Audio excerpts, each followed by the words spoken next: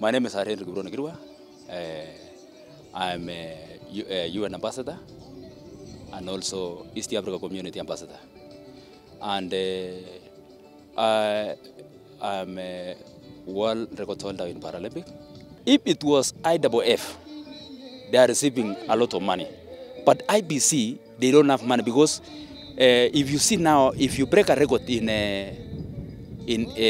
IAAF, they can pay you almost 40 million. But Paralympic, you receive rewards from the country only.